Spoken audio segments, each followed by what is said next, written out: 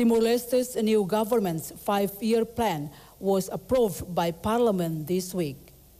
Prime Minister Sanana Gusmao has made the pipeline from the Greater Sunrise oil and gas field a priority.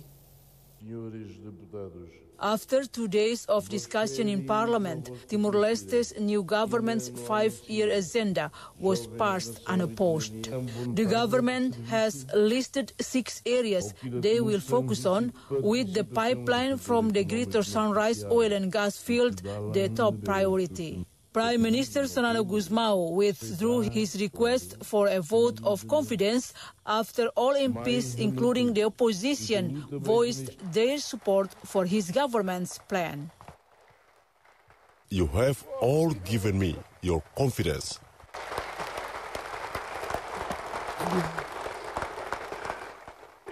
Your words matter more than a piece of paper.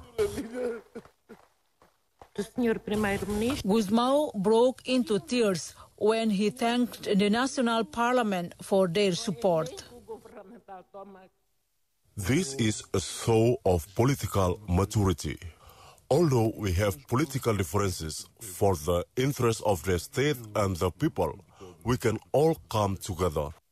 Gusmao's agenda passed on the promise of piping oil and gas from Greater Sunrise to Timor-Leste, institutional reforms, eliminating corruption, socio-economic development, and improved infrastructure.